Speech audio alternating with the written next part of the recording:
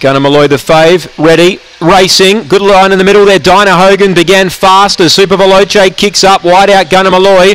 The inside Maggie's Memory, further back in the field Lethal Fury as Dinah Hogan copped a check, well out of it Bungaloo Sunset with Oak Tree Princess and Maggie's Memory now last, turning Lethal Fury in front, trying Gunnar Malloy but Lethal Fury back in town. Second Gunnar Malloy, third Super Veloce, fourth Vane Bale.